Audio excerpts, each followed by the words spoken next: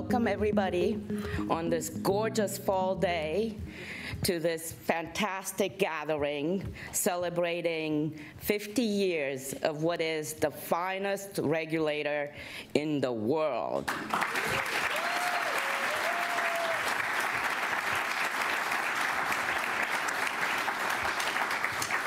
So I'm going to take us back a bit more than 50 years to the people who actually set the foundation for us to become the finest regulator in the world. And I'll remind everybody that the Atomic Energy Act was signed on August 1st, 1946 by Harry Truman.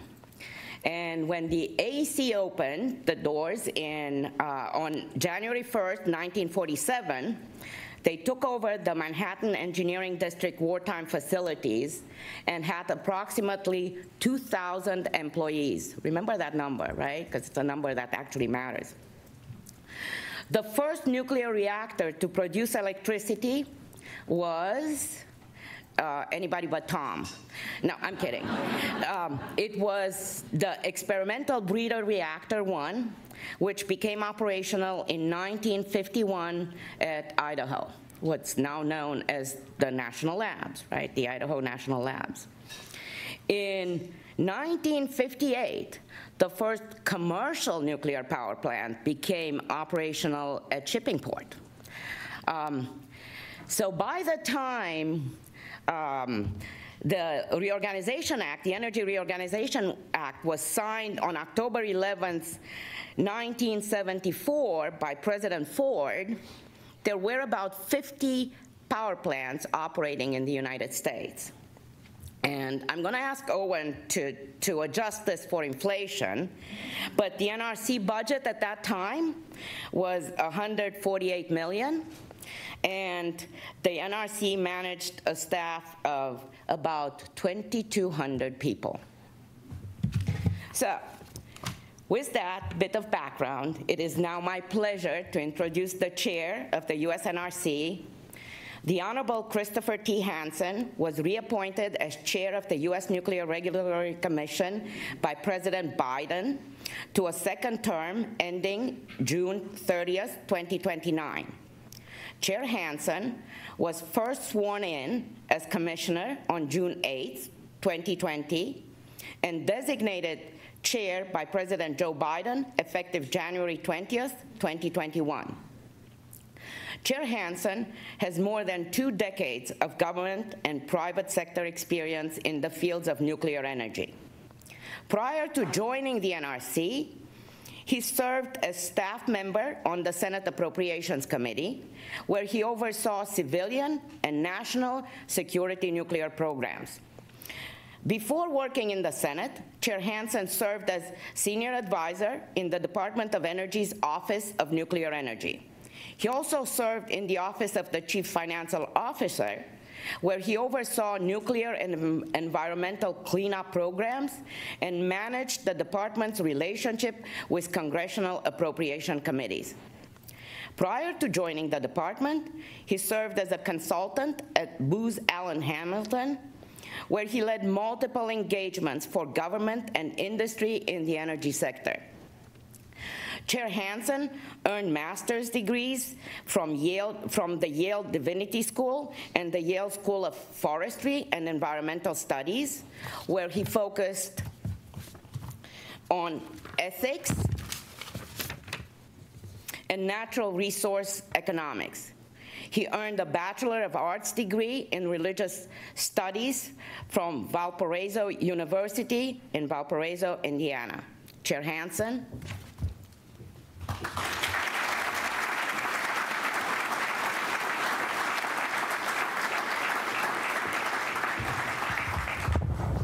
Thank you for that introduction, Morella. Before we get started this morning, I wanted to just take a minute to extend my thoughts and my support to all the folks who are facing down Hurricane Milton and, of course, recovering from Hurricane Helene, which I think was much more significant and impactful than a lot of us expected. And it certainly, I know, has impacted a number of members of the NRC family.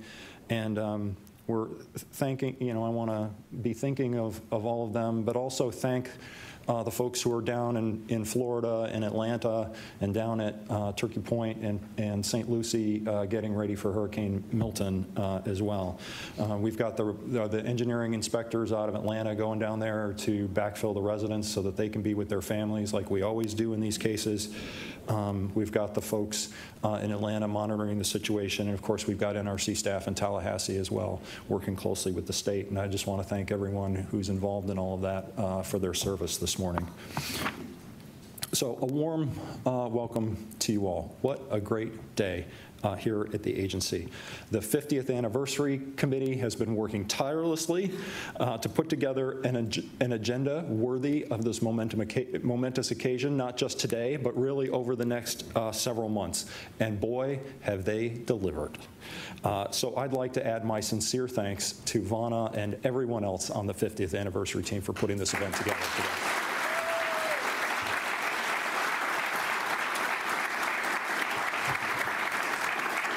And what it is a treat. So today you're going to hear from current members of the commission, our very own historian Tom Wellock, as well, and this is the really great part, former Commissioner Dr. Victor Gilinsky, former Chairman Dr. Shirley Jackson, and former Chairman Dr. Richard Meserve. It's an honor to have so many NRC greats, so many legends with us here today.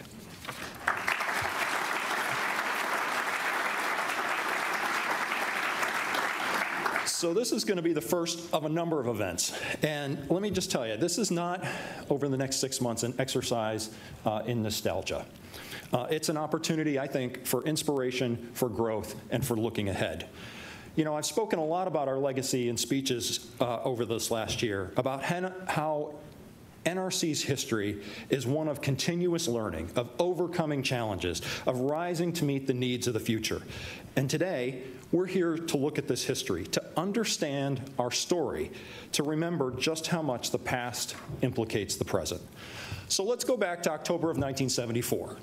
Olivia Newton-John's I Honestly Love You is at the top of the Billboard 100. The nation is gearing up for the Oakland A's to prevail over the LA Dodgers in the 1974 World Series, a historic three-peat for you baseball fans out there. The newest addition to the National Mall is the Hirshhorn Museum and Sculpture Garden. And later in the month, the world will watch Muhammad Ali regain his world heavyweight title by knocking out George Foreman in the 8th round of one of the most historic boxing matches of all time. But pop culture aside, the nation is facing a turbulent time. Richard Nixon had resigned as President of the United States over the Watergate scandal that August, leaving Gerald Ford to lead the country in his stead. The Vietnam War is still ongoing. The American troops had pulled out of the conflict only a year prior. The oil embargo of 1973 and unrest in the Middle East resulted in a nationwide fuel shortage the year prior, creating an energy crisis in America that will continue for the next decade. Inflation is at 11%. And that was a lot lower. That was even lower than what it was going to end up being by the end of that decade, compared with 2024's 3%. We have two major themes that ultimately set up passage of the Energy Reorganization Act of 1974. The immediate need for energy security and a push for government transparency. Congress was acting out of the urgency of the moment. Nuclear was projected to play a critical role in solving the energy crisis and bringing the nation the energy security it sorely needed. But the Atomic Energy Act, or the Atomic Energy Commission, the regulator and the promoter at the time, did not have the public trust, primarily because of that dual role. America needed to facilitate production of energy quickly, and public acceptance was critical to its success. This all leads up to President Gerald Ford signing the Energy Reorganization Act on October 11th. Tom Wellock and the Office of Public Affairs have prepared a video that will deep dive into this moment, recounting the events that led to its final signature. And our distinguished guests, Dr. Gilinsky and Dr. Jackson and Dr. Meserve, will lead us through some of the most significant moments in NRC's history. Today, we're celebrating the beginning of the agency. But it isn't just our beginnings that matter. The experiences of our honored guests remind us that this agency has successfully adapted to formidable changes over the course of decades, building on our expertise and adding to our legacy along the way. The Browns Ferry fire, source security incidents, Fukushima, 9/11, and the NRC's most searing crisis, the 3 Mile Island accident, are all important moments leading us to become the regulator that we are today. In our 50-year history, the NRC's commission and staff have pioneered and improved probabilistic risk assessment tools, wrote regulations based on risk insights, developed the principles of good regulation, and codified innovative regulations such as the maintenance rule. We put resident inspectors in the field, implemented the reactor oversight process, upgraded force-on-force exercises, and developed and distributed radioactive source tracking tools at home and abroad. Today, the NRC is again in the energy policy spotlight. We find ourselves in a different moment, in a different time from 1974, but with a similar sense of urgency. Once again, energy security is at the fore, and now the threat of climate change has shifted the dynamic. Congress passed the Accelerating Deployment of Versatile Advanced Nuclear for Clean Energy Act, or the ADVANCE Act, earlier this year, and I'm grateful for their leadership. I see this act as a vote of confidence in the agency during a time of major change in the nuclear landscape.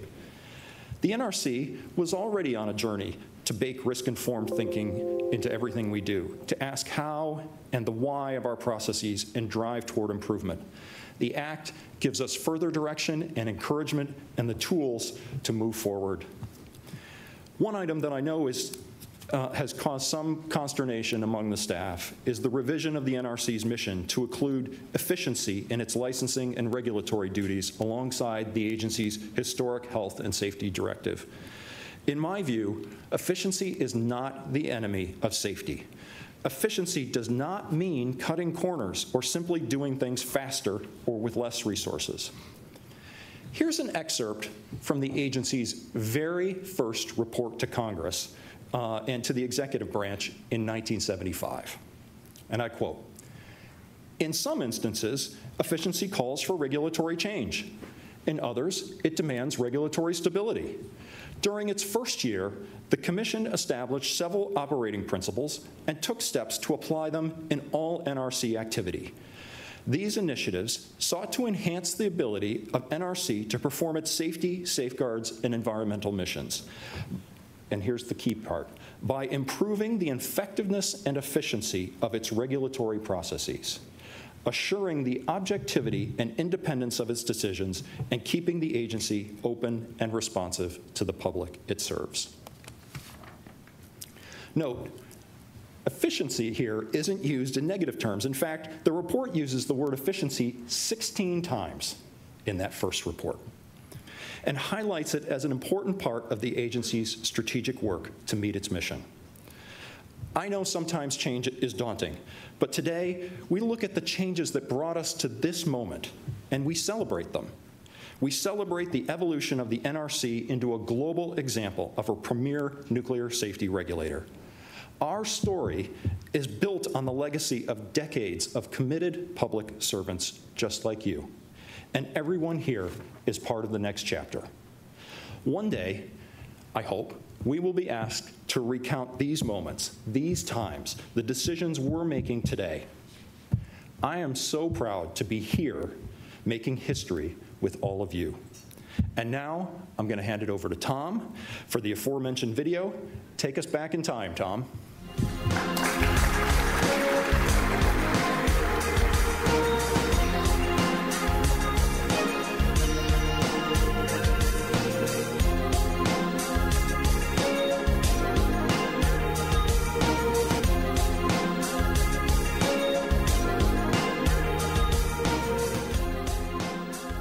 For almost 30 years, the Atomic Energy Commission wielded almost unchallenged authority over the development and regulation of nuclear energy.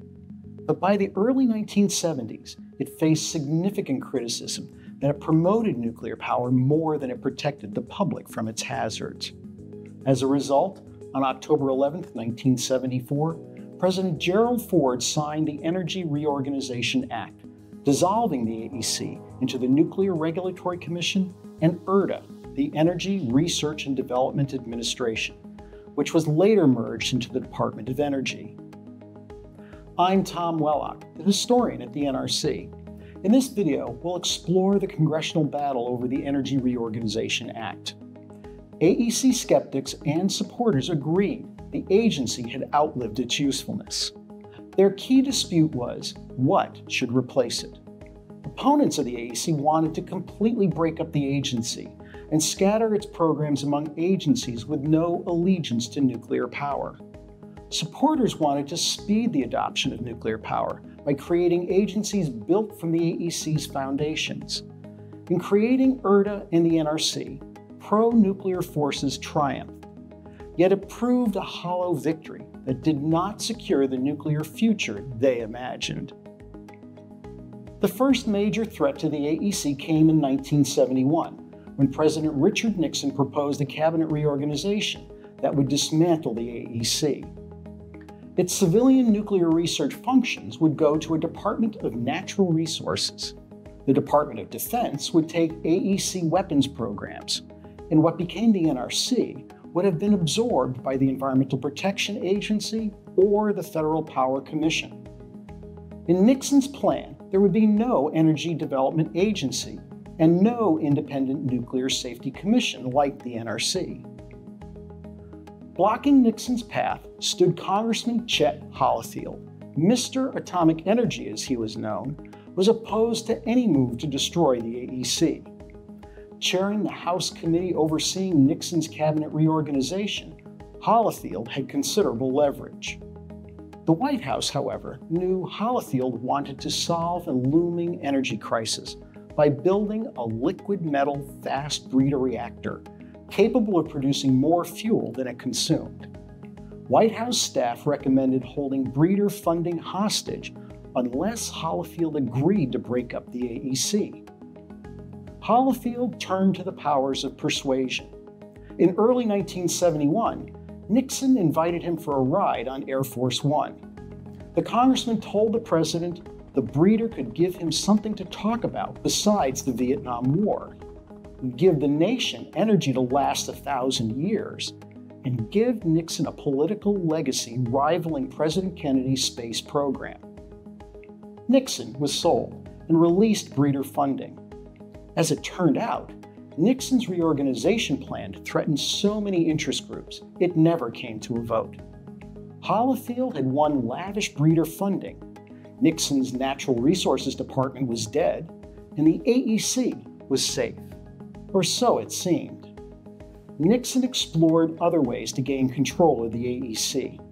Taking advantage of the agency's safety controversies and its slow pace of new reactor licensing, the president replaced outgoing commissioners with loyalists who promised to reform the agency and ready it for the breakup Nixon still favored.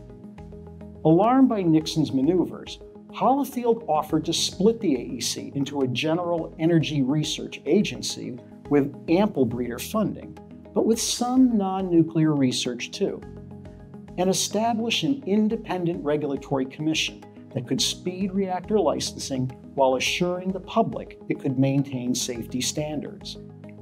For Holifield, creating ERDA and the NRC solved the same problem: how to accelerate the adoption of nuclear power while satisfying critics. In 1973, the congressman won an unexpected ally in Dixie Lee Ray, the AEC's first female chairman. A professor of zoology, the industry press dismissed her as, quote, a spinster who would be a mere caretaker until the AEC was broken up. Instead, Ray became a bruising political infighter and a forceful advocate for Holifield's legislation. Ray's unconventional lifestyle charmed the press. Living in a 28-foot motorhome, she brought her 2 dogs to the office, sporting her trademark white knee socks and a disarming wit.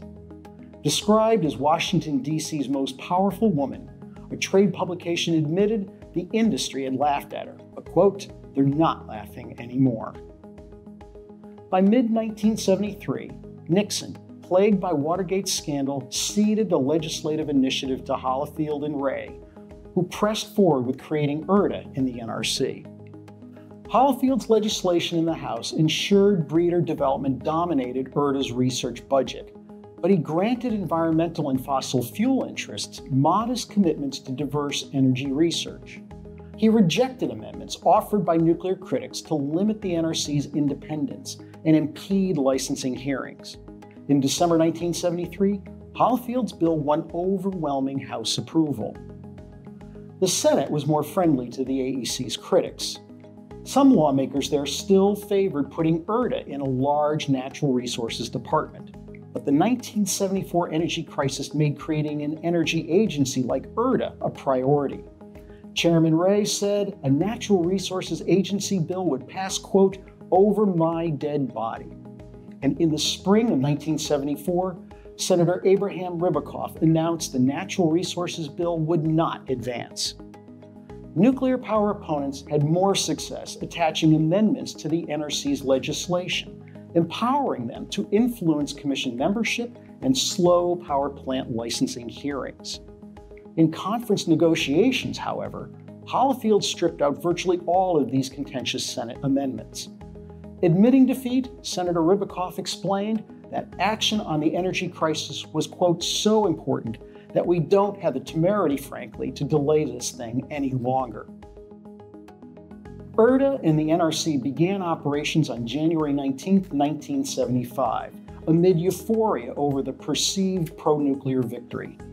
Expecting little change, an industry observer wrote, "The AEC is dead. Long live the AEC." For the NRC, nuclear power executives were reportedly, quote, positively bubbling over with enthusiasm in anticipation of streamlined reactor licensing. Nuclear power's brighter day was not to be.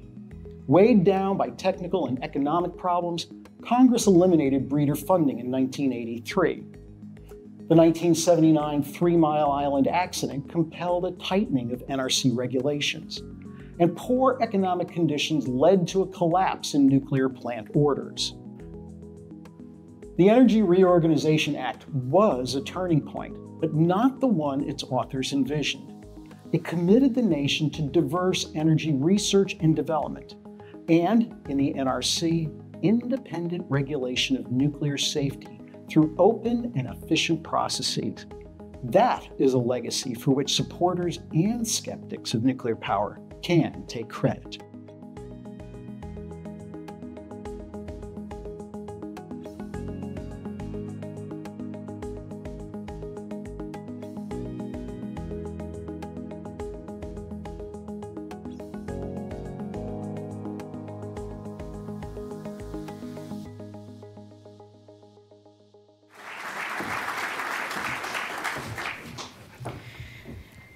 I don't know about you, but the first thing that comes to mind is the Advance Act and the strong bipartisan support that it had.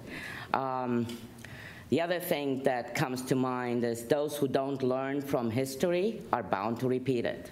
So with that, with those two serious notes, I'm going to move to another very pleasurable thing, introducing Commissioner Wright. The Honorable David Wright was first sworn in as Commissioner of the U.S. Nuclear Regulatory Commission on May 30th, 2018.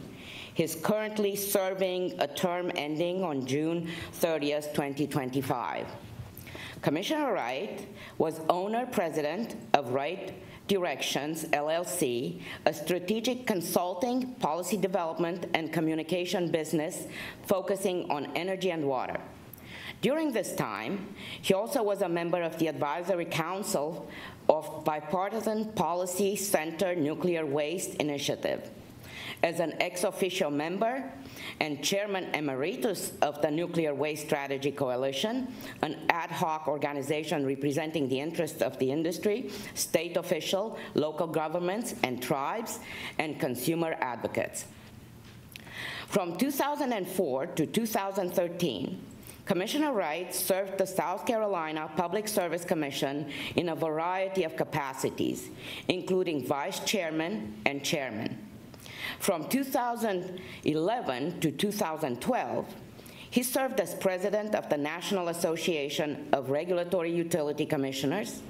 He had previously served the association in other capacities, including as a member of the executive committee and board of directors. From 2010 to 2013, Commissioner Wright was a member of the advisory board of the board of the directors of the Electric Power Research Institute. Previously, he was elected councilman and mayor in Irma, South Carolina, and to the South Carolina House of Representatives. A colon cancer survivor, Commissioner Wright is an advocate for cancer awareness and education, and the former member of the Leadership Council for Cancer Centers at the University of South Carolina. He was presented with the Community Champions Award by Molina Healthcare of South Carolina in 2016, and the Blue Star Service Excellence Award by the USC Center for Colon Cancer Research in 2014. In 1996, he received South Carolina's highest citizen honor, the Order of the Palmetto. Commissioner Wright received a bachelor's degree in political science from Clemson University. Please join me in welcoming Commissioner Wright.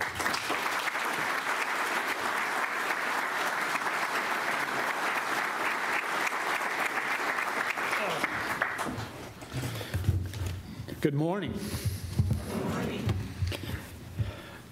Thank you for reading my obituary.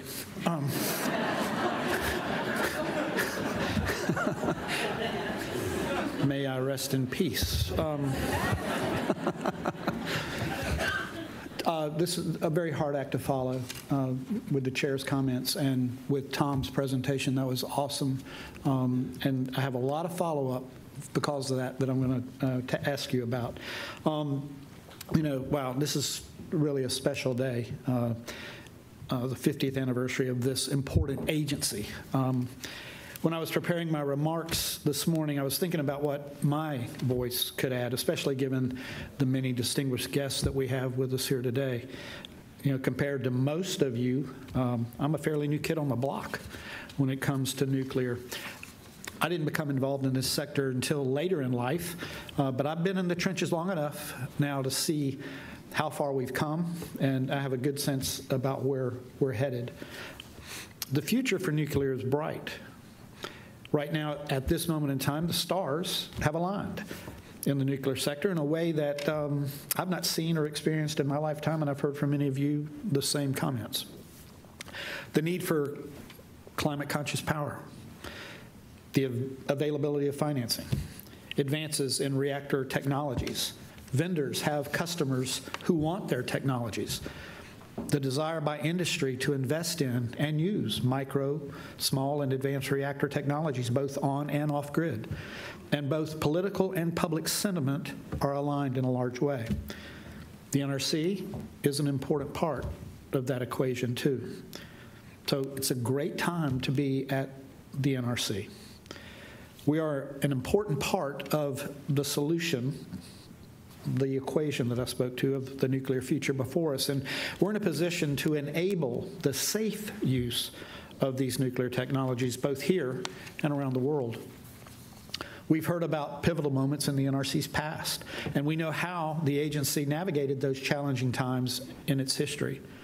Today, as you heard the chair mention, the NRC has another opportunity to make a positive difference in history as a new frontier in nuclear technology and innovation unfolds right before us.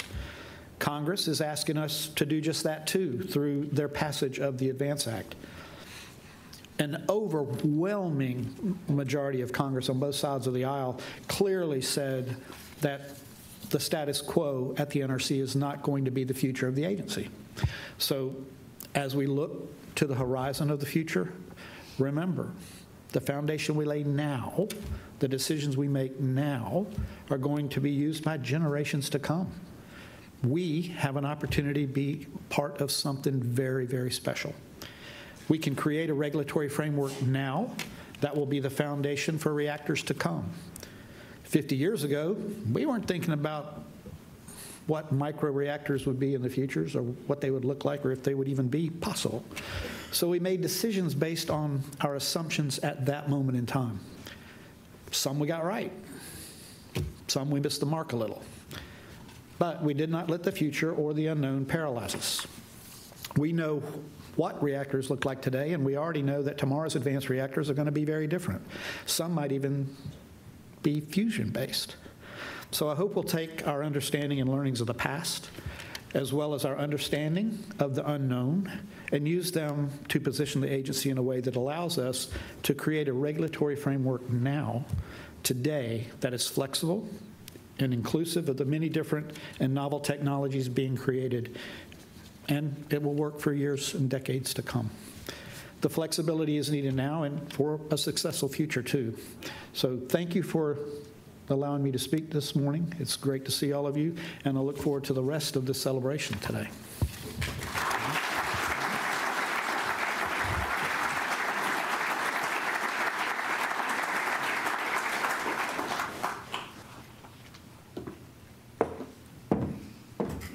I'm loving this. Next, it's my pleasure to introduce Commissioner Caputo. The Honorable Annie Caputo was sworn in as a commissioner of the U.S. Nuclear Regulatory Commission on August 9, 2022, and is serving the remainder of a 5-year term ending June 30, 2026. Commissioner Caputo previously served on the NRC Commission from 2018 to 2021. Commissioner Caputo has over 2 decades of government and private sector experience in nuclear energy and security policy. Commissioner Caputo has a distinguished career as a nuclear engineer and policy advisor, and has made significant contributions related to federal nuclear energy policy.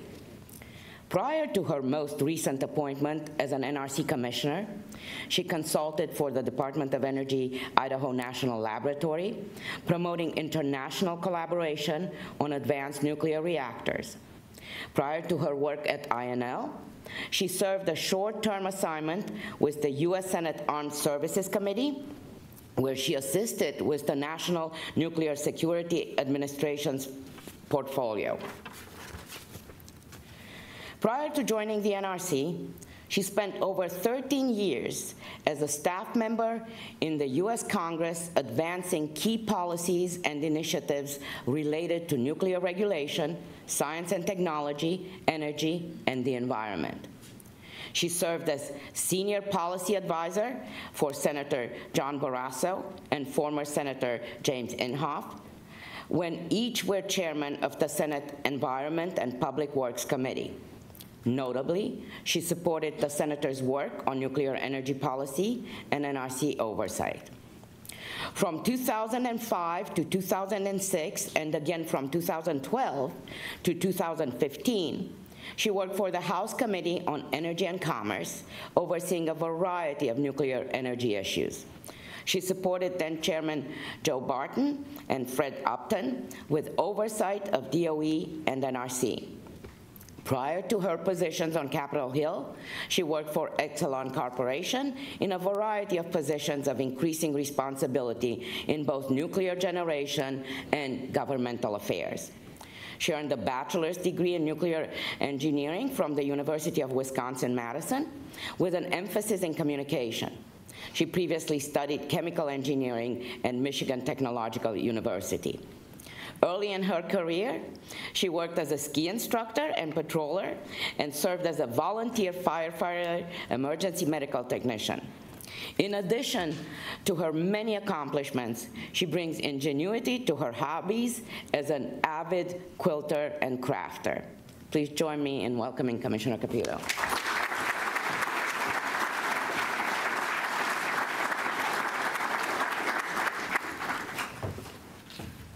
Thank you, Marella, for that introduction. And thank you, Commissioner Gilinsky, Chair Jackson, Chairman Meserve for being here today. I have to say, with Morella noting, I received my degree in nuclear engineering in 1996 when Chair Jackson was serving here at the NRC. And I never for a million years would have dreamed that we would be here together for this event. So it's a special honor for me to see you here today. And I also want to thank Tom for that bit of history. I certainly learned a lot in that presentation. So it also gives me an opportunity to skip quite a section of what I had in here for a trip down memory lane. So as noted already, NRC has accomplished so much over 50 years, and much is expected of the agency in the coming years. So part of preparing for the future is acknowledging and learning from the past. So thank you, Tom, for that bit of the origin history, and also to the chairman in his remarks for mentioning some examples of events that have in the past shaped this agency. Many examples that shape the agency happen outside the agency. Some are driven internally. And both of those can drive regulatory responses by the agency, but also influence our culture. So some regulatory responses were implemented by those that came before us, like 3 Mile Island, and many have left marks on our culture that remain today, like Davis-Besse and the establishment of the principles of good regulation. But as a team, we hope to build on the work of those that came before us and incorporate the lessons they learned into our culture as foundations for decisions yet to be made. The lessons we choose to learn from this history will influence how we all work together and shape the agency's future. In 1990, Commissioner Ken Rogers worked with his colleagues in a bipartisan fashion, including Chairman Carr, Commissioners Roberts, Curtis, and Remick, to develop our principles of good regulation. 34 years later, these principles remain a prudent and insightful framework that guides our decision-making today. Looking toward the future, though, the demand for clean energy is accelerating domestically and globally, driven by clean energy needs and efforts to decarbonize. Both Congress and the administration expect nuclear energy to make a growing contribution to meeting our energy security needs here at home and our geopolitical objectives abroad. It is auspicious that Congress passed the ADVANCE Act this year as we are celebrating passage of the Energy Reorganization Act 50 years ago. This reflects Congress's recognition of the growing importance of our role and the anticipation of our future. As I said at our all-hands meeting, we at the NRC are gatekeepers for the safe use of nuclear here at home, and that is our first priority. But our regulatory decisions also reach beyond our borders and are respected around the world. The manner in which we execute our mission impacts our national energy security needs and the nation's strategic objectives abroad. Our mission is incredibly important, not just for the safety and security of the American people, but also as part of a much bigger picture. The Energy Reorganization Act remains a sound foundation on which this agency has built 50 years of nuclear safety and security, a history rich with experience. Today, we honor that past. Going forward, we must build on the work of those who came before us, remain true to our mission and steadfast in our principles, and together shape the agency for success in this new clean energy future. Thank you.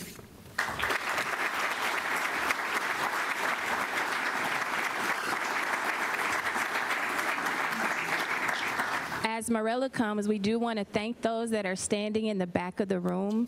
Just for your awareness, we are having some chairs that are placed out in the exhibit area should you want to sit there as well. Thank you.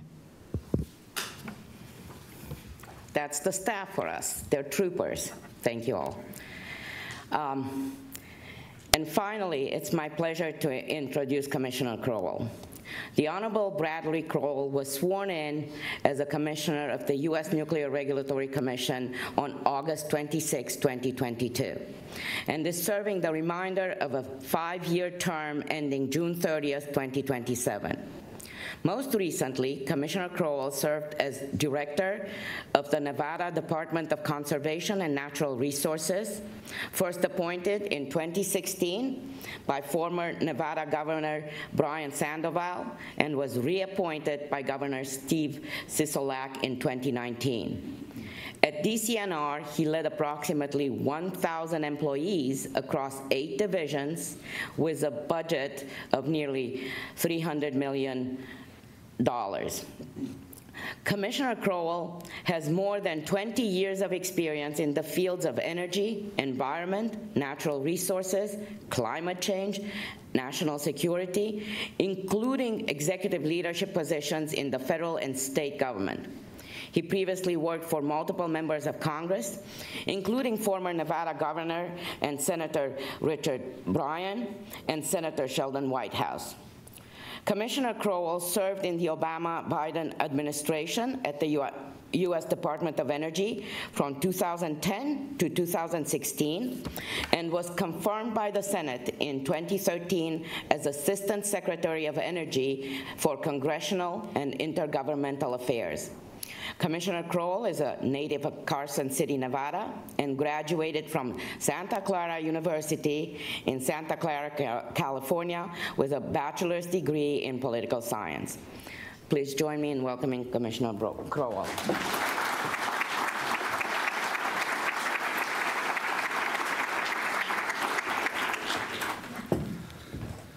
Well, thank you, everyone. Standing up here now and looking back at the crowd, I've realized how full the room is today, which is great, as it should be on this occasion. I am not in an envious speaking position today as the most junior member of the commission to have to go after my commission colleagues and before our distinguished guests is certainly a daunting task. So I'm going to keep it light and relatively short. But I'm humbled and grateful to be here with all of you today to celebrate the NRC's 50th anniversary. I am looking forward to hearing from our special guests today and at lunch. There's so many questions I think we all want to ask. One of you I've met before, but I don't think you know who you are, so we'll have fun with that trivia question later today at some point.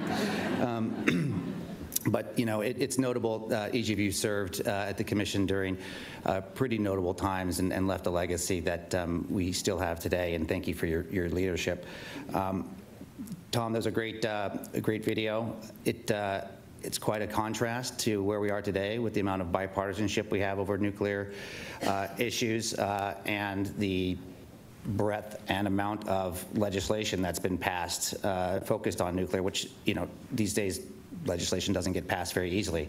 We are an outlier in this field in terms of the interest from Congress and their ability to give us bipartisan direction. We should look at that as a vote of confidence and use it to our advantage as the beginning of the next 50 years of the NRC.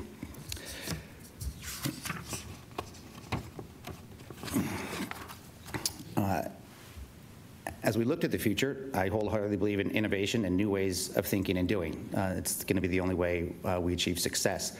And in fact, just this morning, I learned a new lesson in knowledge management myself. Always save your work on the share drive because as I was tinkering with my remarks last night, I saved them on the hard drive of my NRC tablet, and then my card reader would not work this morning to log into my computer and save those remarks. So you're getting some last-minute revisions on top of the fact that those who spoke before me and those who spoke after me make it a pretty tough act. That being said, we're really here today to celebrate all of you, all of our employees, past, present, and future. The work you do is going to make the difference in the years ahead. In my 2 years on the commission, I've just been extremely grateful to work with all of you and learn what you do and how dedicated you are as public servants. I took a book off the shelf in my office last night to kind of get my head thinking about today's event, and I ended up not being able to put it down. And it was one that many of you have probably read by Tom's predecessor, our NRC historian, called Permissible Dose. It looks, and the title and the book cover look incredibly boring. It looks like a textbook you won't want to pick up. As soon as I started turning pages, to me it read like a novel, which either means Sam was a very good writer, or I've drank the water here at NRC, and I'm as big of a nerd as you all are at this point, or at least trying to be. So thank you for having me in that regard. You know, today is a day for celebration. I'm fond of saying that if you don't celebrate your successes, you'll be defined by your failures. Today is a day to reflect on our many successes over the years and think about the successes to come going forward. I'll close with just a few anecdotes of what 50 years looks like to me.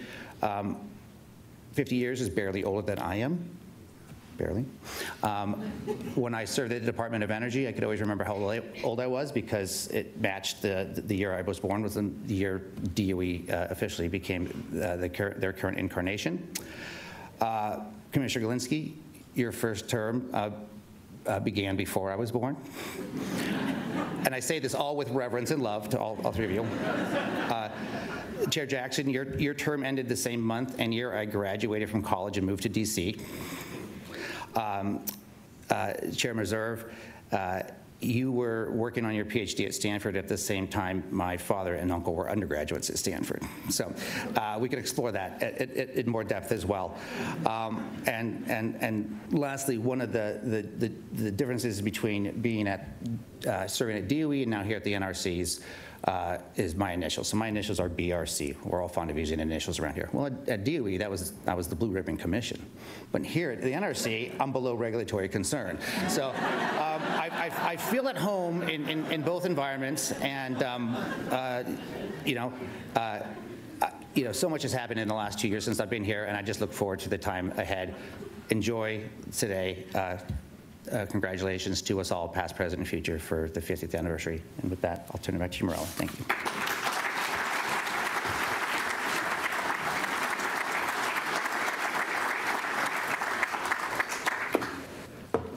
I'm tempted to throw away these here written remarks after that speech. But it is, those of you who know me well know that I am seldomly awestruck and lacking for words, but I'm about to be awestruck and lacking for words in introducing our guests today. I'm going to start with the Honorable Victor Gilinsky, who was a commissioner here. Dr. Gilinsky received a Bachelor's of Engineering from Cornell in 1956. He received his doctorate in physics from Caltech in 1961. The same year, he began working for the Rand Corporation as the head of the physical science department. And he stayed there until 1973. And the NRC was very fortunate to have Dr. Gilinsky begin serving here in 1975, and he stayed with us for until 1984. He was appointed by President Ford and reappointed by President Jimmy Carter. Dr. Gilinsky has worked as a freelance consultant since that time. Please join me in welcoming Dr. Gilinsky.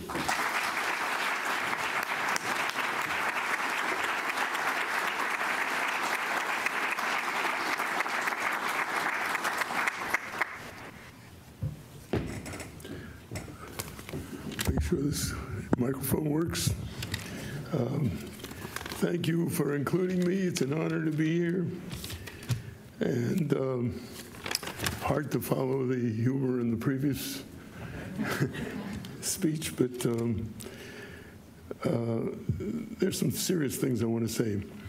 I want to say a few words about why the creation of the NRC was so important and why it continues to be important. You know, it isn't absolutely necessary for a regulatory agency to be an independent agency. The FAA has everything under one roof, works pretty well. But it didn't work well at the Atomic Energy Commission. And I think the fundamental reason was that they were seized with a kind of grand vision of the future of nuclear energy. And they didn't want anything to stand in the way of that. Their highest priority was a project that was mentioned in the movie. It was a fast reactor. The Commission expected that to be completed and to be followed by hundreds of orders and eventually thousands of orders. And unfortunately, they also believed that the regulators, which were part of the AEC at the time, were a hindrance to this projection. And the result was that they pushed the regulators down. I was there. I worked at the regulatory part of the AEC. I worked in the other part. Trust me.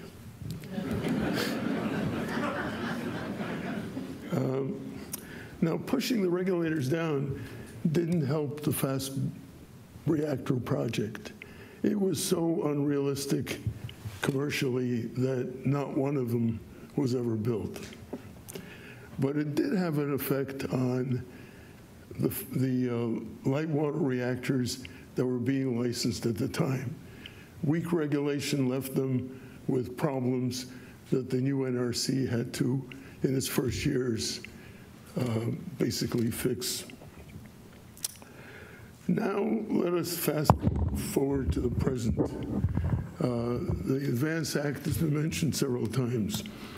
The new legislation tells the agency not to unnecessarily, is the word, unnecessarily limit the benefits of nuclear energy and emphasizes efficient licensing. Now, the NRC has emphasized efficient licensing for many years. So why this? Well, I also looked at the Energy Department's webpage, and they're talking about the new law making it says it will help them build, and this is a quote, at a clip that we haven't seen since the 1970s, build these new fast reactors that are now in vogue.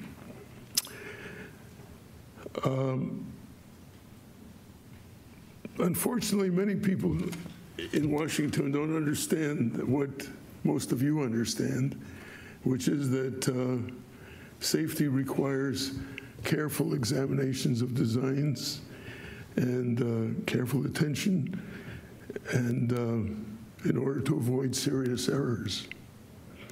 So my message is, be wary of sliding back into the AEC mode. I also want to tell you a story that, in a way, approaches this from a different point of view. It's about Admiral Rickover, the founder of the nuclear navy, and it was mentioned, the shipping port was mentioned. That was, he was the one who built the first power reactor, not commercial, but civilian power reactor. He was famous for his rigorous attention to safety and his emphasis on continual improvement in performance. I think that part's really important. He was a hard man, a tough man. Somehow he took an interest in me. He was much older, of course. Perhaps it was because we both came to America as 6-year-old Jewish kids from Poland. But anyway, he did take an interest in me. And he arranged for me to spend 3 days on one of the nuclear submarines. It was a shakedown cruise. It was the Memphis, if anybody was involved in the Navy. And it was from Newport News down to Savannah. They dropped me off there and went on. At one point, it was very exciting. At one point, I thought we were starting World War III. But that's not why I'm telling you the story.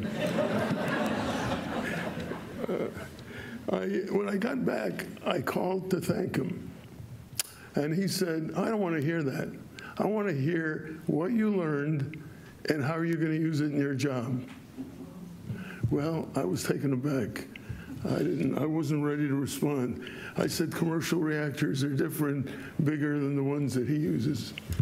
And he said, no, the principles of safety are the same, and the discipline that's required is the same.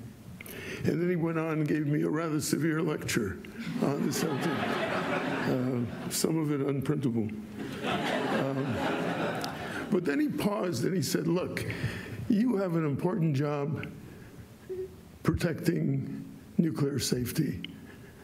Make sure you do it well. He thought that everyone should do their best. And in the same vein, I pass his advice on to you. You all have a very important job protecting the public. Make sure you do it well. Thank you.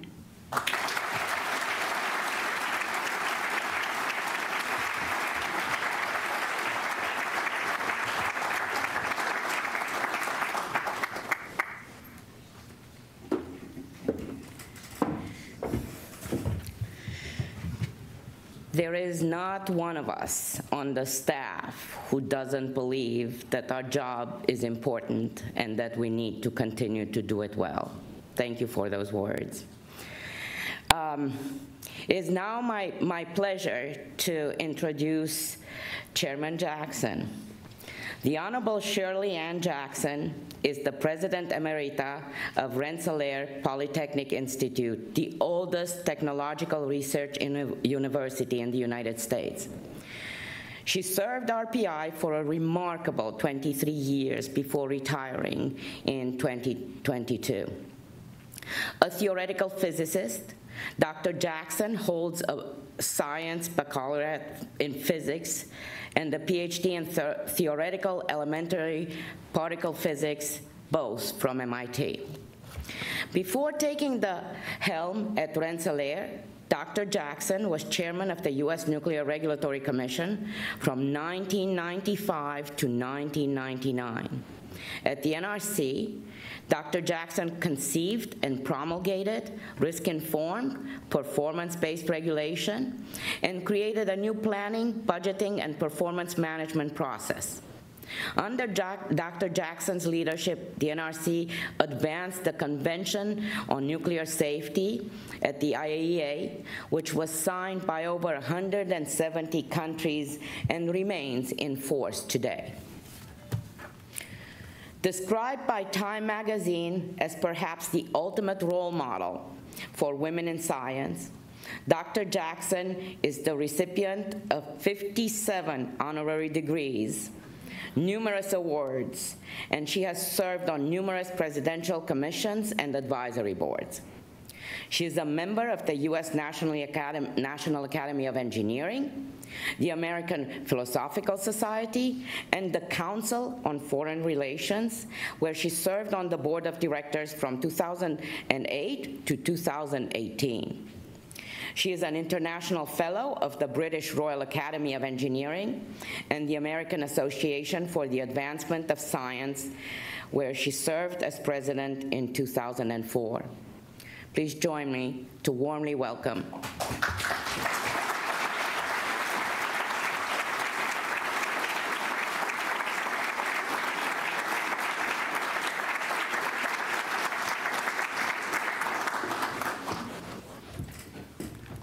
Well, good morning. Good morning. It is indeed an honor and a pleasure to be with you today. And so I want to particularly greet Chair Hanson, Commissioner Wright, Commissioner Caputo, Commissioner Crowell, the EDO, Grivelis, and of course Tom Wellock, who will put us through our paces later, honored guests and staff of the U.S. Nuclear Regulatory Commission. And so I'm pleased and honored to be a participant in this 50th anniversary celebration of the creation of the NRC. Now, I know some of you may look me up online, so I might as well give you the great reveal here this morning. And that is the year and the month that the original Atomic Energy Act was signed and put into force was the year I was born, and the month. Now, I've been asked to speak a little about my tenure here and the implementation of risk-informed thinking. But it is important to understand that risk-informed decision-making had its roots in earlier work at the NRC, as well as the broader strategic context that was extant as I began my tenure here. Now, I also want to say that it's important in a job like this not only to talk about what one's responsibility and one's mission are, but in fact to get things done. So I've always felt it was important to be a visionary and a pragmatist. It's good to have a vision, but one has to understand how to put things into place to get things done, and I hope I'll be able to illustrate a bit of that today. But also one has to take advantage of one's window in time and what the challenges one is faced with, and then the opportunities that are presented. And so there were broader national and international geopolitical drivers, as well as specific regulatory concerns facing the NRC as I began. A key driver was the passage of the Government Performance and Results Act, or what we called GPRA, which mandated that each government department or agency, federal government department or agency, develop a strategic plan, and that derived from that, that given department or agency develop an approach and associated performance metrics to assess its work. There were specific regulatory concerns as well, deriving from aging nuclear power plants, especially with a growing interest in license renewal, and concerns related to the weaknesses exposed by the shutdown of the Millstone nuclear power plant, which we shut down for over 2 years. There were concerns about the perceived cumbersomeness of the NRC regulatory process, the need to move away from what I dubbed good guy versus bad guy regulation, meaning that one had a view of a licensee, and once that mental view was developed, that would be the lens through which that licensee would be dealt with. And I'll come back to that. But there also were concerns about the number of potentially undocumented changes to the safety envelopes of the U.S. nuclear plants because of numerous modifications to key systems in the plants, including changes meant to be temporary.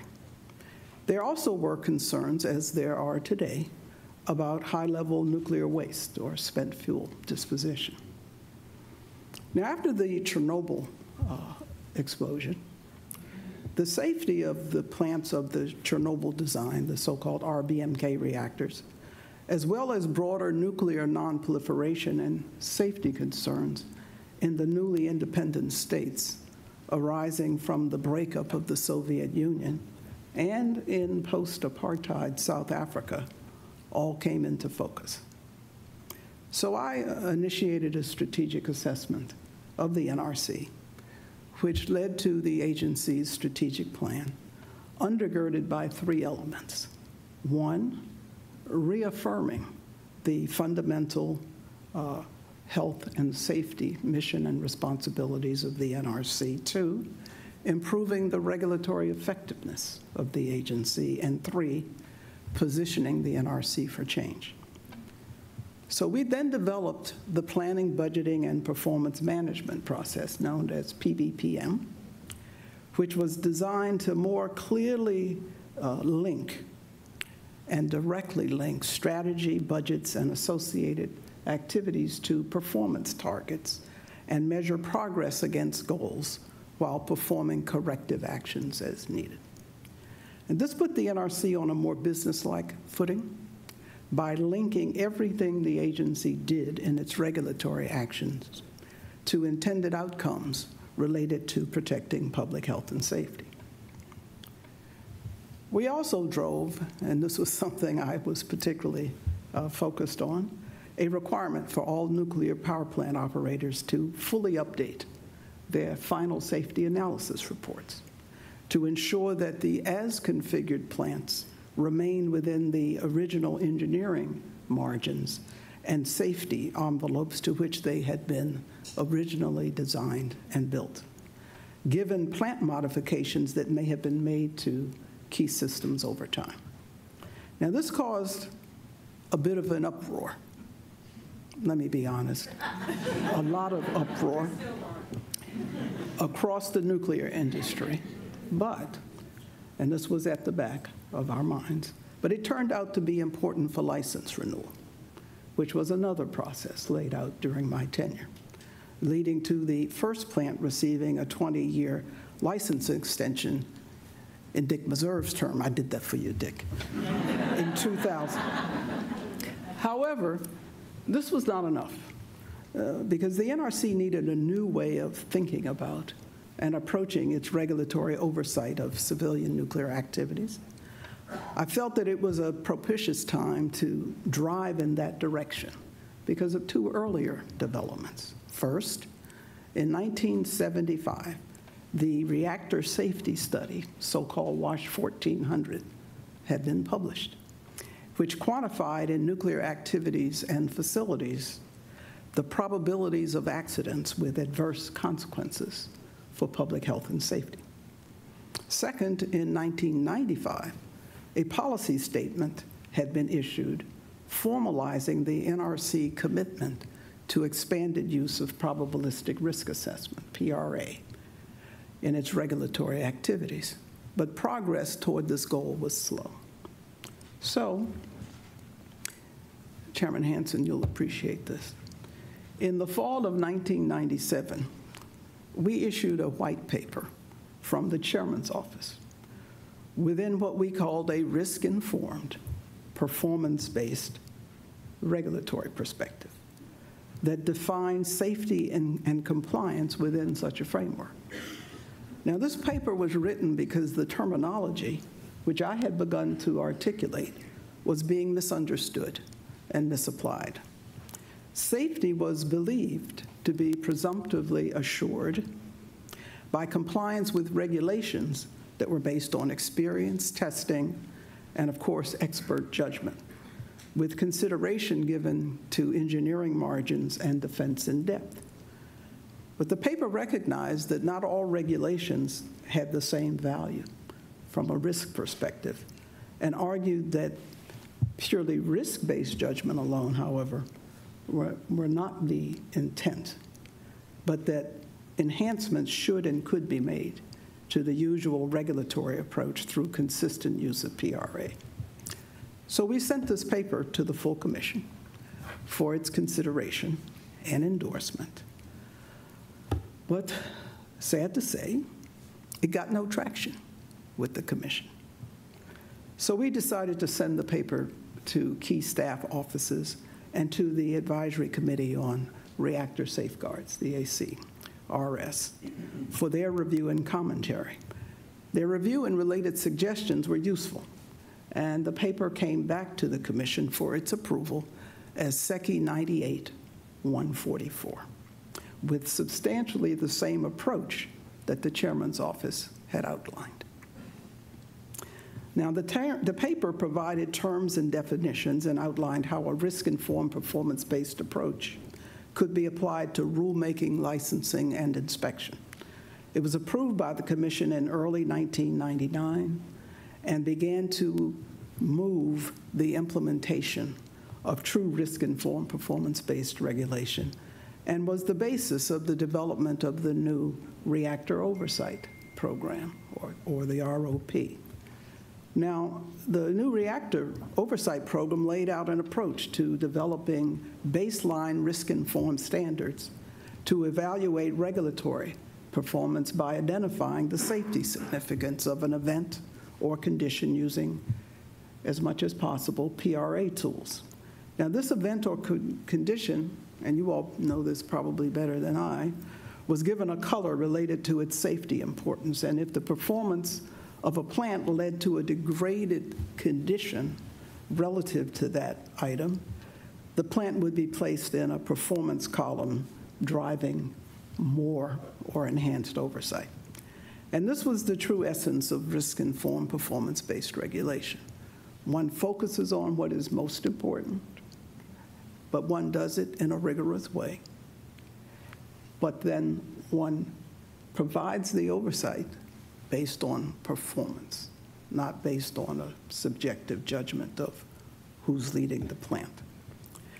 And so I'm interested, in fact, to see how this approach has been implemented and how it has evolved over the years. Interestingly enough, I am told that in 2015, in the aftermath of the Fukushima plant damage and shutdown due to the Great Sendai earthquake and tsunami, the Japan Nuclear Safety Institute reached out for NRC support in modeling their revised nuclear plant oversight program that they wanted based on the NRC reactor oversight program. And in 2021, Japan commissioned its new risk-informed performance-based reactor oversight program. And the important point here is that this validates a belief as played out in a country that experienced a very serious nuclear event, of the importance of having the right risk framework in the work of the NRC. Now, in all honesty, there is so much more I could tell you about developments and accomplishments of the NRC during my tenure. And our EDO, your EDO, laid out some of them, including, of course, license renewal, the actual process for it, the privatization of the then U.S. Enrichment Corporation, the USEC. As you heard, the promulgation and eventual ratification by the U.S. Senate of the International Convention on Nuclear Safety, the formation of the International Nuclear Regulators Association, and these prior two things still exist, the work to use PRA to upgrade the safety of the RBMK designed reactors. And this was after working with the newly independent states to reconstruct the design basis documentation of those plants. We also worked with the post-apartheid South African government, as well as these newly independent states, to develop overall nuclear regulatory frameworks and to train their inspectors. They actually came here. But alas, I can't talk but so long. But the point being, these are not just my accomplishments. These are accomplishments of this great agency. And it is a great honor and pleasure for me to see that a number of them are still in force, or key elements of them today. And so we walk through our window in time, and we accomplished a lot at the NRC during my tenure. And importantly, the NRC continues to move forward to meet new challenges and opportunities, including the increasingly complex issues today. And the ADVANCE Act is your moment in time. But it is appearing against a backdrop where one has to always understand the message that Commissioner Gilinsky left us, which is if we lose our focus on safety, but safety in the right way, that the support we think exists for nuclear power can be a mile wide and an inch deep. But it also means that we don't have to be cumbersome in what we do. And so the risk-informed performance-based framework was meant to help us move beyond that. And so I want to say congratulations on all that you have accomplished as you continually strive for and achieve excellence in your very critical work. And thank you for inviting me to share some of my experiences here and to spend this time with you today. So happy birthday, Nuclear Regulatory Commission. God bless all of you.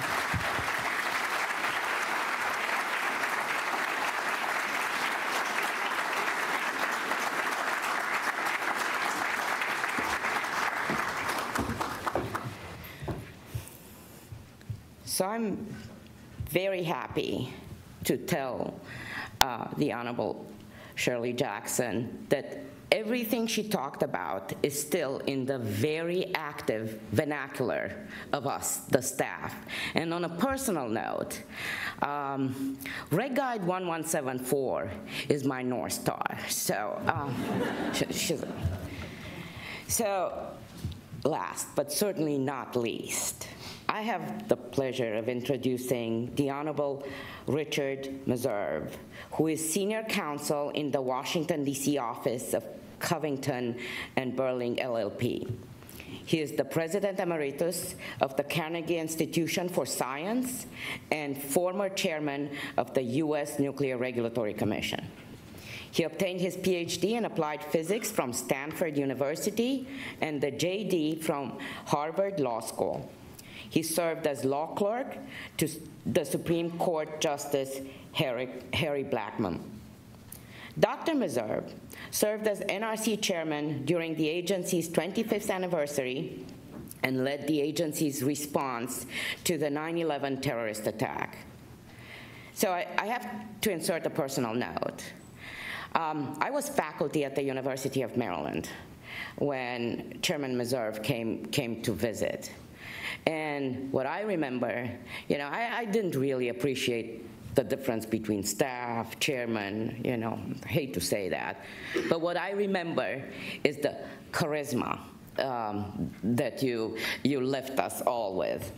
So he remains active in nuclear safety issues. He is the former chairman of the International Nuclear Safety Group. He recently served as chair for the National Academies of Sciences, Engineering, and Medicine study on advanced reactors. And he is currently serving as an external advisor to the Japanese Nuclear Regulatory Authority, the regulator established after the Fukushima accident and has received the Order of the Rising Sun, gold and silver stars from the Japanese emperor for his service to Japan after the accident. He's a member of the National Academy of Engineering, the American Academy of Arts and Sciences, and the American Philosophical Society, a fellow of the American Physical Society and the American Association for the Advancement of Science, and a foreign member of the Russian Academy of Sciences. Please join me in welcoming Dr. Meserve.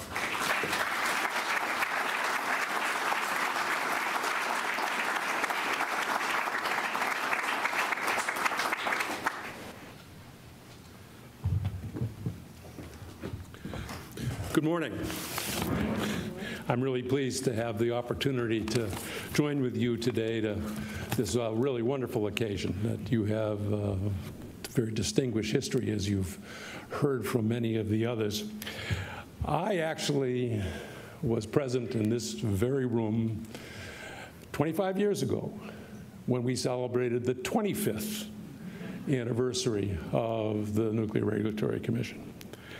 And I've thought back on that period and contemplated the things we were discussing then and the things we're still considering today. Mark Twain is said to have made the comment that history never repeats itself, but it does often rhyme. And I think that's very relevant as we think about what we were talking about, what we were worrying about 25 years ago, and what we're considering and worried about today. So I've just listed a few of them. It turns out that at the 25th anniversary, we contemplated there was going to be a nuclear renaissance.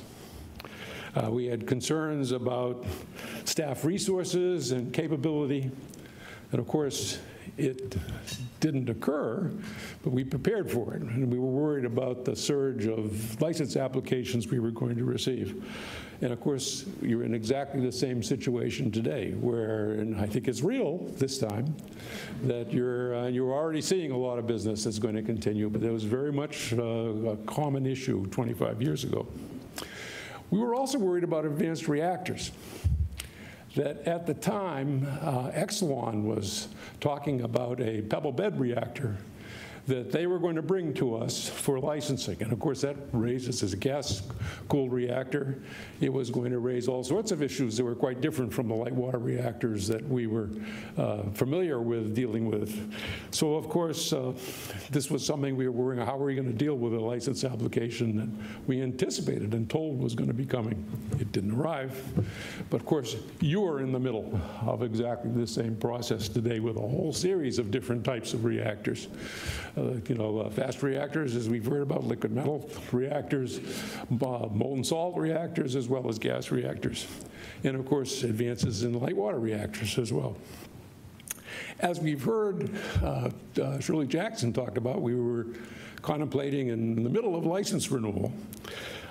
She indicated that the first license renewal occurred during my tenure here. That was Calvert Cliffs. Came forward, and I remember an event that we did that. And that is very much with us. We have almost the entire fleet now has gone through a license renewal. And I really believe that the most important action that the federal government has taken to respond to climate change has been the actions in renewing the licenses of existing reactors. That has provided a capability for nuclear power to buy low carbon energy that would not exist but for the contribution that reactors make and are going to continue to make. Because that issue is still with us. You have a few remaining reactors that you're dealing with. For the first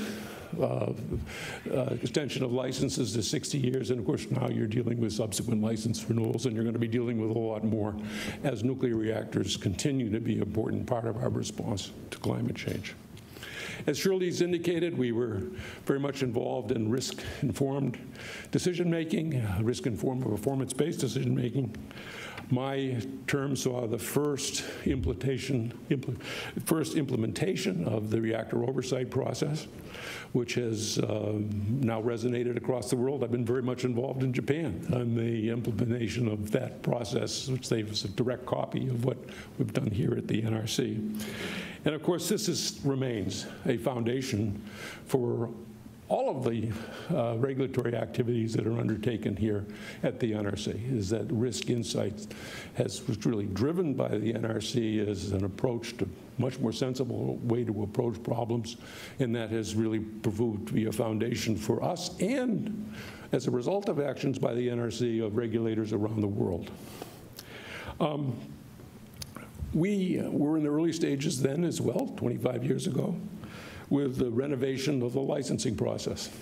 Part 52 was just in the early stages of implementation. We did a lot of work on sort of putting all the regulatory framework in place and sort of advertising how it was proceeding.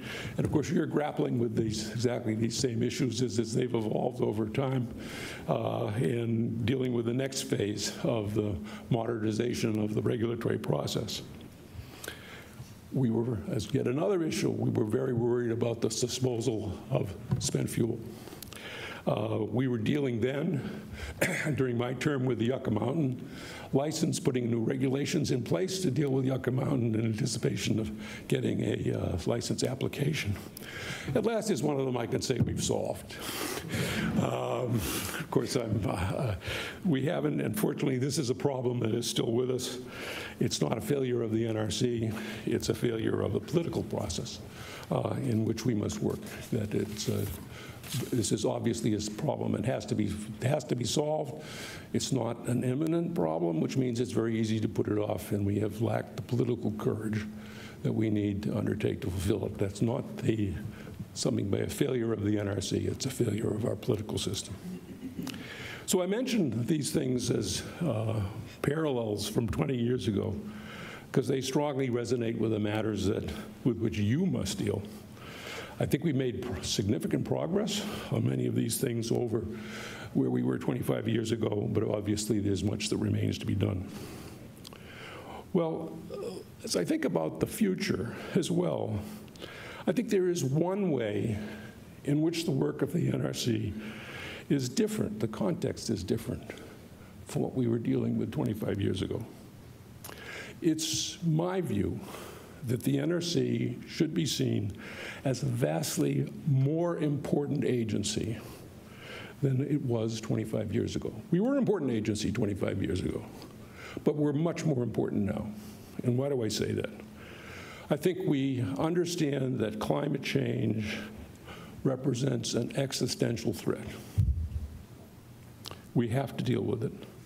And there is growing recognition that nuclear power, and this is something that's evolving as really significantly over the last year, that nuclear power has to be part of the response. We're going to have lots of renewables, and we should have lots of renewables, but they're not going to be the full answer.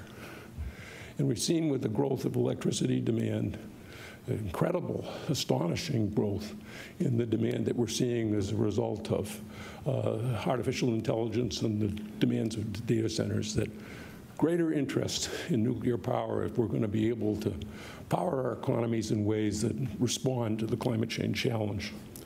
So I see a very important role for the NRC in responding to a crucial social issue. And so I see that this is something that is makes this agency hugely important. And we have to achieve it with the highest standards of safety and security as we go forward. The mission of the NRC is more important than ever. So congratulations for a job well done over the past 50 years. I appreciate that you're doing, and I contemplate there'll be wonderful success over the next 50. So thank you very much.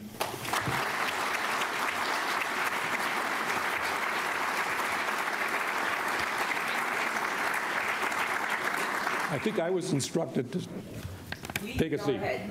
Absolutely. So,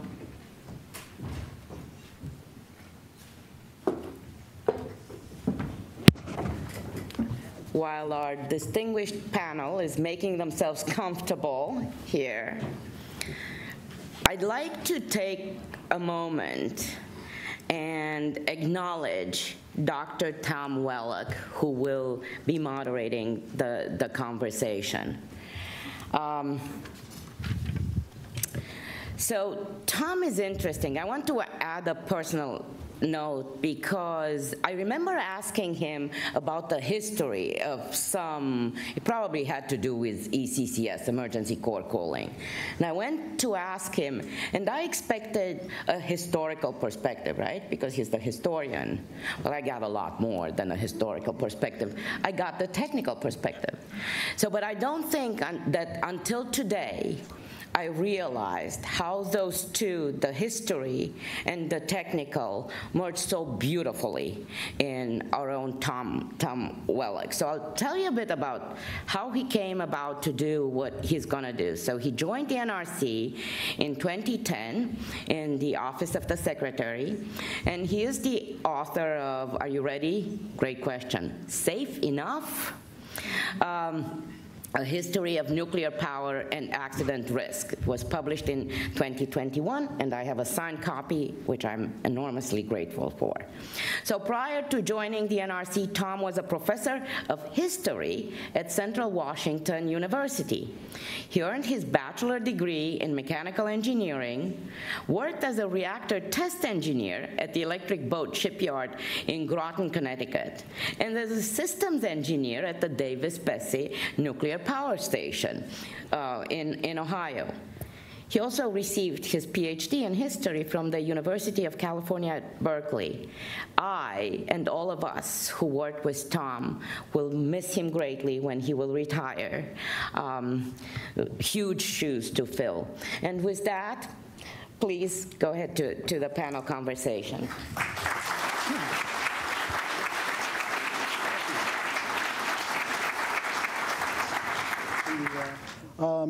I was going to save these two quick questions for the end, but I'm going to get them in now.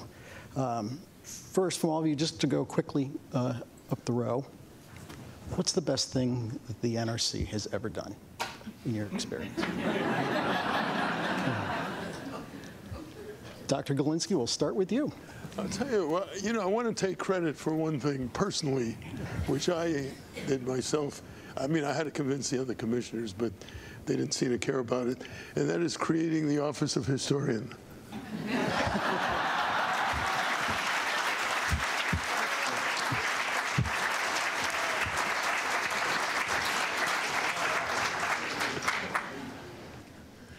Well, okay. Dr. Jackson. Of course, creating the Office of the Historian, but I would say that the NRC has persisted through thick and thin. And because of its work, even with all the ups and downs, it is what has brought us to this moment that we are contemplating and can help to bring into existence the next renaissance in nuclear power.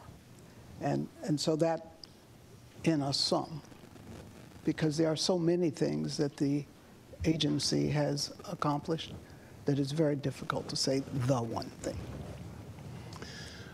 I really think the most important thing the NRC has done is to serve really as a pathfinder for the world on nuclear safety issues. You know, that WASH 1400, as Shirley has indicated, the Rasmussen report sort of provided the foundation for probabilistic risk assessment, which has driven the world to really understand that should focus on the risk important things, not the ticky-tack fouls, and that the focus of regulatory activity should be there. In the world, that's as a foundation, but then the specific applications of regulations of ones that have been a model for other countries as to how to proceed. So I think that really the most important thing we've done is not only the path-breaking changes we've made that have helped the achievement of safety in the United States, but really the achievement of safety around the world. Okay. Now, back in 1999, Dr. Gilinsky, you were on a television program, and you were asked to predict the state of the nuclear industry in 2025. Sorry, I didn't hear that. Oh. In 1999, you were on a television program, and you were asked to predict what the state of the industry would be like in 2025. What did I say?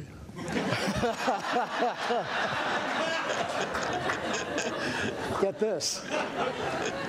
You said, if global warming really proved to be a major problem, then we would come to rely on nuclear power, quote unquote, in a big way. And if not, then we would be phasing it out. Well, I think the reality is more modest. I mean, it's, you know, it's an important component, no question. And,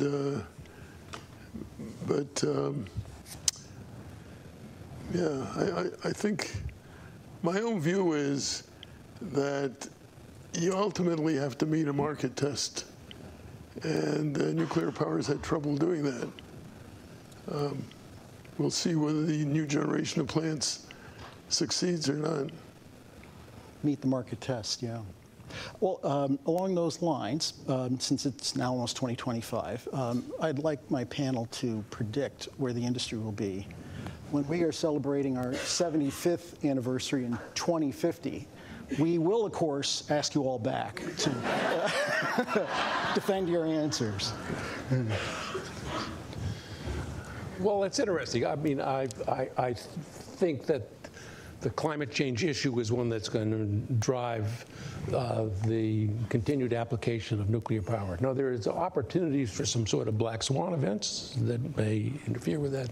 If fusion ends up being a reality, for example, there might be a transition. But that's far from a sure thing today.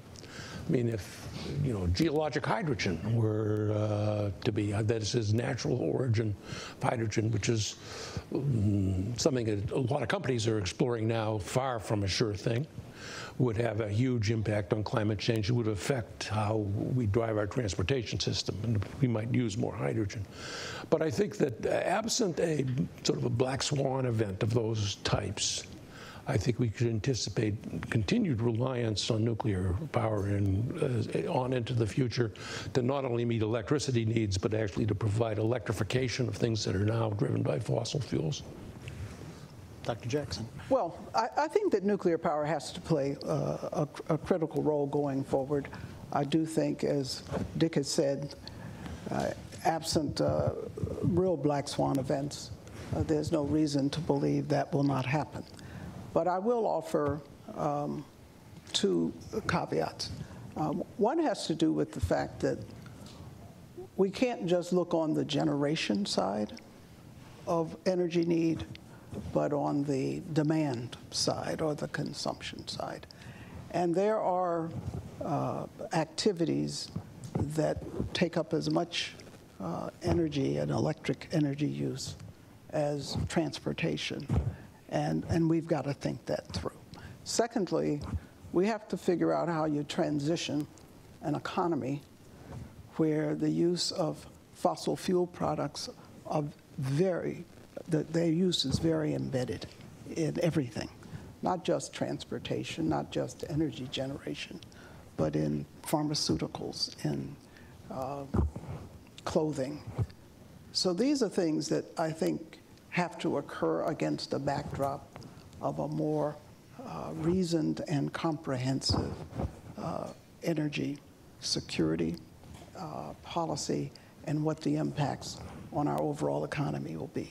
And then my last comment is one that says we don't think as much as we should, although the NRC has a role on the nuclear side, in terms of what the extractive industries. Because we talk about the electrical generation using nuclear power, but the sources have to be garnered, and those sources, at least today, depend upon extractive industries. But then so do some of the newer technologies, because without lithium, without cobalt, and so on. And those things are done abroad, and primarily. And on the one hand, it has shielded us from all the little things that have to do with what's not so nice about extractive industries. But on the other hand, it has created vulnerabilities for us as a country because of our dependence on other countries. So I always, you know, and in the end, I'm a professor too, that I always like to have people think more broadly. And then the final comment is the one that Victor said, which is it has to meet a market test. Dr. Gilinsky, you get the last word. What's your prediction for 2050? You know, you can't predict hardly anything.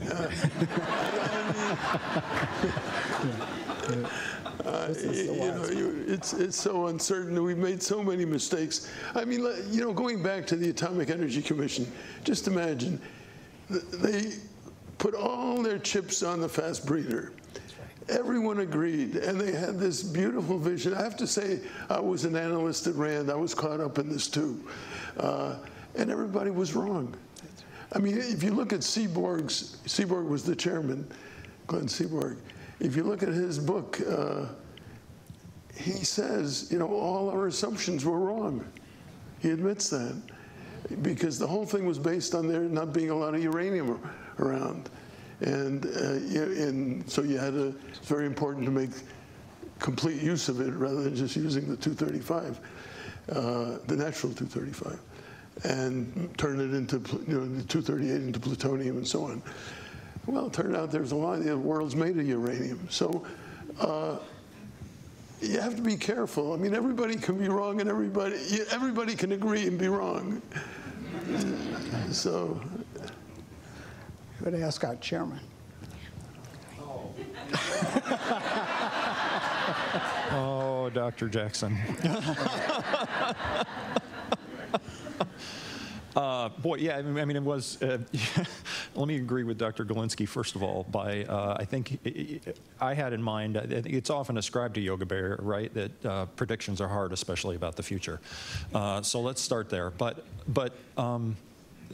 to pick up on a couple of things, I think over the next 10 or 20 years, we're going to try a lot of different things in the nuclear space. We're going to try a lot of different technologies. We're certainly going to rely on the technologies that are proven that we have today, the PWR and BWR technologies. And I hope in 25 years we will have proven that some sector of the operating fleet is still going and has been and has proven to be safe and that can continue to support the society that we have. But it's all these other use cases out there too. And I agree with Dr. Gilinsky that that there has to be an economic test. And I know, like Dr. Jackson said, it's economic tests applied to a wide range of sectors where nuclear could be applied. But my hope is that because energy, in a way, has not heretofore incorporated the social and environmental and economic costs of climate change, that once you factor those in, it becomes pretty apparent that and that the benefits are included, the benefits of carbon-free generation like nuclear are included in that the economics then kind of pencils out. You know, my answer was going to be the thing about the future is it's just that, and you know, I'm not a crystal ball reader particularly. But my father always taught me something, and he said, one, you can't always control everything around you and everybody else. But what you have the greatest control over is yourself and what you do. And I think that applies here, particularly for a regulatory agency. We can't know completely what is going to happen 10 years from now, or certainly not 25. But what we can do is to say, given the challenges and the opportunities we face now, what are the maximal things we can do to advance that future? And I think that is, you know, something that we can all think about and try to live by. Okay. Well, I have a question. This goes back to this point about you operate under assumptions, and there's always this element of surprise, and certainly there's been that part of us at the Nuclear Regulatory Commission, and so I'm curious. I'll start with Dr. Gilinsky, but I think this deals with for all of you.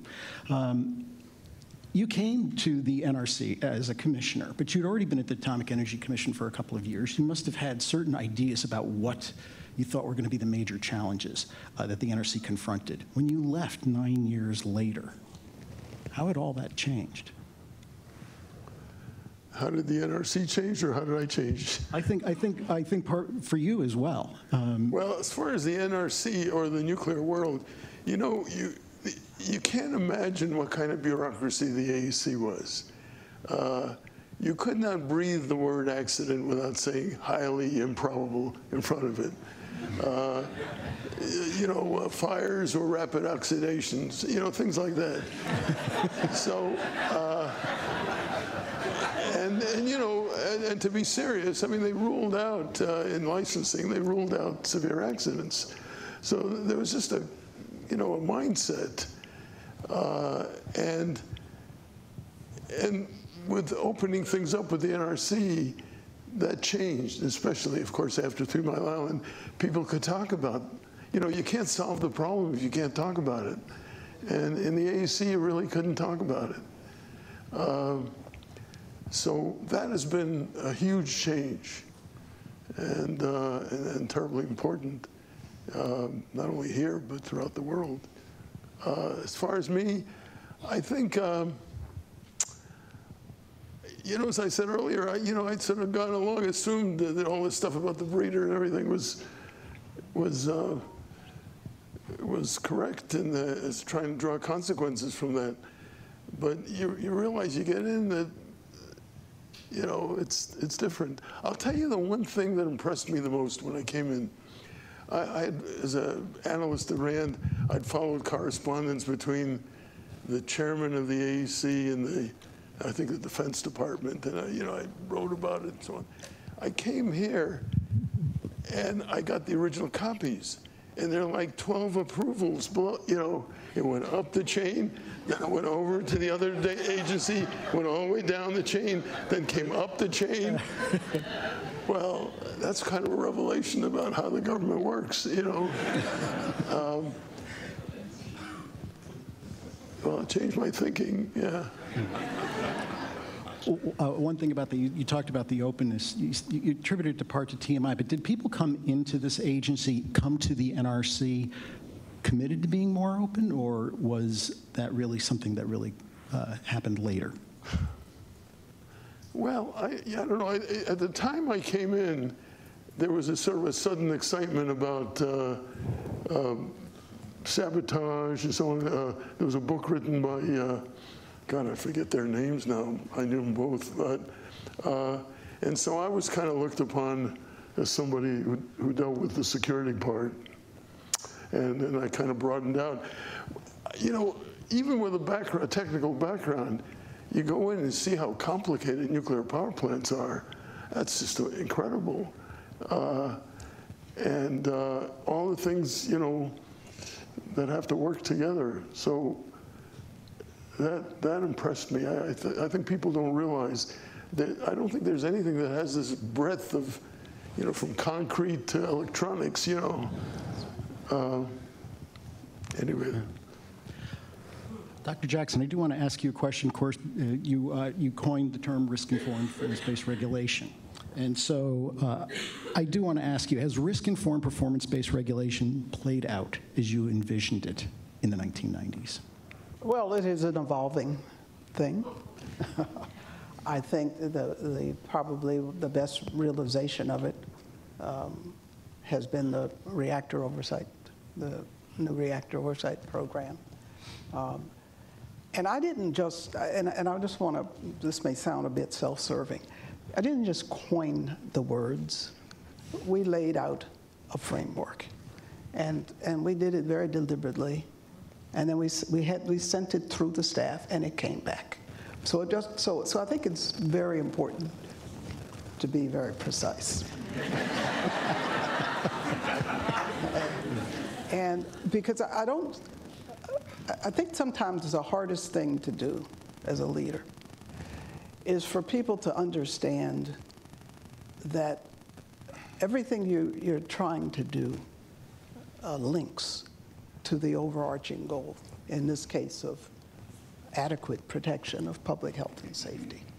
And so risk-informed performance-based regulation is an overall approach. It says we have tools, and frankly, with the advent of newer tools with data analytics and AI, things like PRA can be more robustly done. And so one has to try to use those tools, but blend them with understanding of the engineering designs and margins that these plants were built with. But over time, that changes. People make changes to the plants. The plants get old. Things don't work. And so you have to fold that back in. That was the point of the FSAR exercise. So to just kind of pull out the one thing is not enough. But Commissioner Gilinsky, Victor said something about everything connects to everything else. So let's look at 3 key events. We have 3 Mile Island. So what was unanticipated there? That a small open valve could lead to the problem. Chernobyl. It wasn't a nuclear criticality accident. It was a steam explosion having to do with, quote unquote, some testing the operators were doing. Coupled with the fact that the plant's, you know, steam and coefficients of reactivity, you know, could make it spin out of control. Third, Fukushima. Now that was triggered by an earthquake and a major tsunami. And so this whole idea, whether it's within the given system or the interaction with a larger system, has to do with understanding intersecting vulnerabilities that are sources of risk that can have cascading consequences if there's a triggering event. And one thing that compounded the Fukushima problem was where they had their backup energy supplies when the off-site grid was destroyed. And so one really has to have a framework within which one can think about how these things play off of each other. And that's what risk-informed performance-based regulation is about at its root, but looking at the intersections. But in the case of things like what happened in Ukraine, we called it the Ukraine at the time, that was a classic example of certain intersecting vulnerabilities, but when it became one of the newly independent states, it was left without its design basis documentation. So that had to be reconstructed, but it had to be reconstructed in a geopolitical framework in which people were also concerned about nuclear non-proliferation, securing nuclear materials, what authorities these regulators had. And so I'm trying to say that let's be excited about the opportunity, but let's not drink the Kool-Aid so that we don't understand how things intersect and interact in actual engineering systems, in human systems, and in geopolitical systems. Dr. Meserve, there's two subject areas I would love to talk with you endlessly about, but I'm going to be selfish and ask the one that I want to talk about. And that's, of course, we saw a video about the Energy Reorganization Act, but one of the other key pieces of legislation that shaped who we are today is the Reorganization Plan number 1 of 1980. And I'm directing this at Dr. Meserve. It was an outgrowth of 3 Mile Island. But Dr. Meserve, while 3 Mile Island was going on and Dr. Gilinsky was suffering through all of that, he was a few blocks away, working for the White House, working for the Science and Technical Advisor for President Carter. And he was instrumental in the creation of the Kemeny Commission, which did the review of the accident and the NRC. And that Kemeny Commission report made a key observation, and we wouldn't be sitting here if it was implemented. It basically recommended that the NRC be, quote unquote, abolished, and that it be replaced by a single administrator executive agency. That was not what President Carter recommended in the organization plan to Congress. And so the plan that, of course, we have today is what we call today a strong chairman commission with the preservation of the commission. So I guess I want to ask you, in your view, did that plan, especially about the commission, did it live up to its intent? It was supposed to strengthen the management of the commission, improve safety, and preserve the advantages of the commission form. Yeah, well, let me describe the context a little bit for you. As I was at the time working in the White House for the science advisor. And as a result of the 3 Mile Island accident, President Carter put together a team inside the White House, and including the Department of Energy, to try to address the 3 Mile Island issue. And I was sort of the principal staff person for a group that was chaired by the science advisor, who at the time was Frank Press. And the co-chair of that effort was actually from the Department of Energy. It turned out to be John Deutsch, who was then the head of the Office of Energy Research. And this group decided we should establish the Kemeny Commission. And I was very much involved in both the selection of the members and also in receiving the report and then being part of the White House process to evaluate it. Kemeny Commission made about 30 recommendations. One of them, as you noted, was that the NRC should be replaced by a single administrator. That recommendation was driven solely by the perception that the NRC as a commission had been slower in responding than was ideal because of the need to get 5 votes to be able to do anything. And so the idea of a single administrator was to deal with an accident, you'd have one person in charge. President Carter, and I guess I have some responsibility for this, claimed that he accepted all of the recommendations of the Kemeny Commission, but as to the single administrator, he's saying he accepted it, but in a different form. The different form was to retain the commission, but to use reorganization authority to provide that the chairman would have special powers in the event of an accident. I think that was the right thing to do, because I think a commission operates effectively across the wide range of things, that 5 minds are going to be better than one. The debate that occurs, the fact that it's both Republicans and Democrats are commissioner, gives you some political cover and relationships and so forth that can be very important for succeeding. So I think that the decision that was made with regard to that recommendation was exactly the right one. Amusing sort of counterpart of this is that the chairman, as I noted, was given special powers in the event of an accident. The only chairman who's ever exercised that power was me. And it was as a result, I was the chairman during 9/11.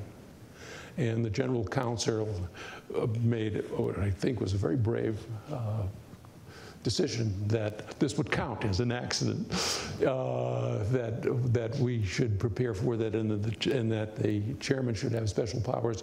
And needless to say, my fellow commissioners all agreed that under the circumstances, this was something where I should have the power to act alone, which I did. Thanks for watching.